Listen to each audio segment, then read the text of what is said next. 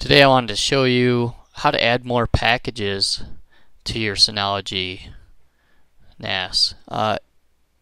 If you've taken a look through the package center, which is up in your your start menu, and you can go down to the package center over here, you're going to find all sorts of, these are the ones I have installed, but if you go to the available tab here, you're going to find a whole bunch of different applications you can, in a way they're called packages, but in a way they're applications that you can run. And to find out what each one is, you just click on the more. I'm sure you're all used to this.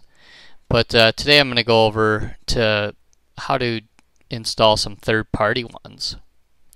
And turns out there's a lot more out there than what just Synology has to offer. So in order to do this, I'm going to use the Synology community site. This is a really nice site, and they have a list of packages on here that they offer, and it makes it easy to get them onto your disk station. Basically, we'll just kind of go over that. They have a how-to on here on how to do it, but I'm just going to show you how to do it quick. All you're going to want to do is you're going to go up to settings here in the package center, and then come over here to package source tab, and then we're just going to add a new source, and we'll call it SynoCommunity. And our location, I'm just going to paste it in.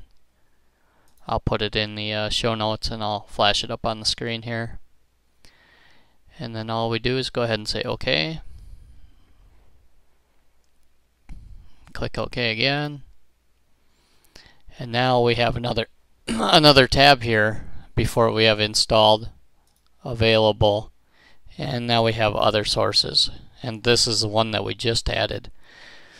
They have a lot of popular ones that I've heard about. I've heard about this SAB and ZB here.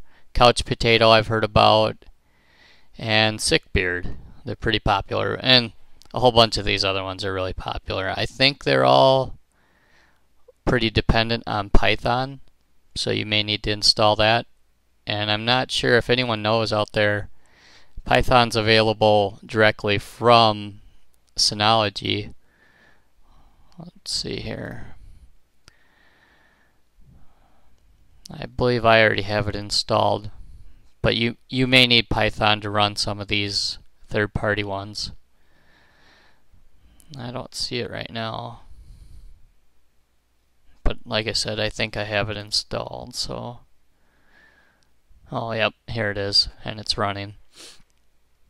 So this should really expand some of your options with your NAS. I think there's stuff all the way from home automation to BitTorrenting and all that stuff.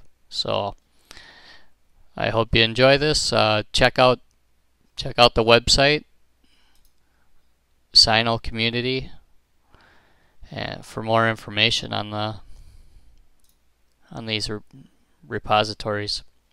Thanks again for watching.